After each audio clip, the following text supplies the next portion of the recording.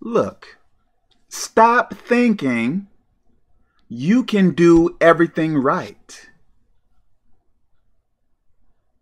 And you may say to me, Uncle Kev, what do you mean by that? Please tell me. Okay.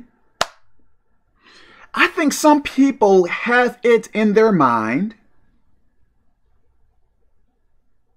if they can't do everything right, as in perfectly follow the rules of God, which apply to us, the rules which apply to us, they may think there is no sense in trying to live for God if they can't do everything correctly.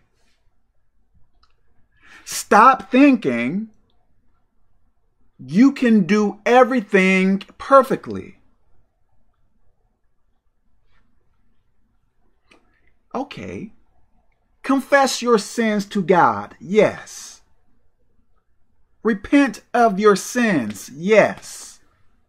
Strive for perfection. Yes. Give no open door for sin. Yes. But don't have like a mental block in your mind.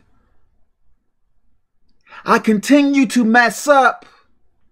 I continue to mess up, so why even try to live for God since I continue to mess up? So I might as well go back to my vomit, back to my sin, and do things in my old way.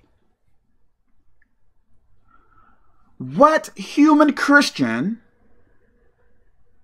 can do everything right? I believe if you stay around any Christian long enough, you might be able to point out some flaws.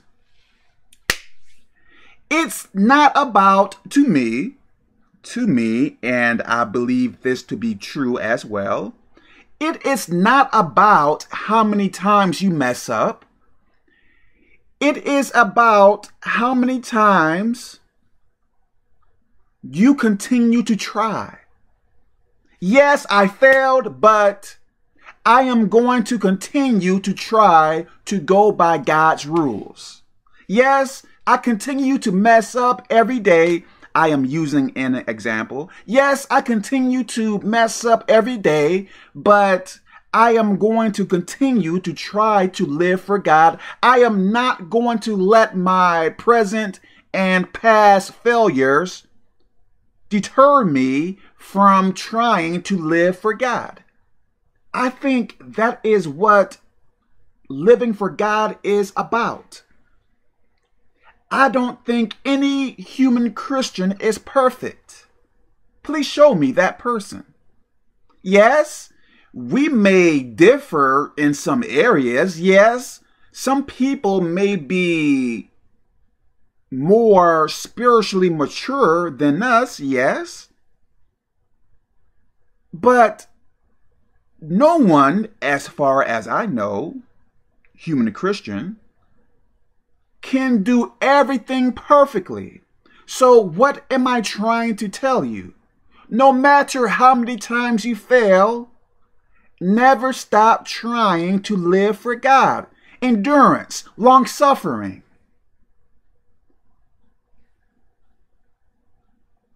Don't let, and I believe it is demons, don't let demons condemn you in your mind like, hey, you continue to mess up.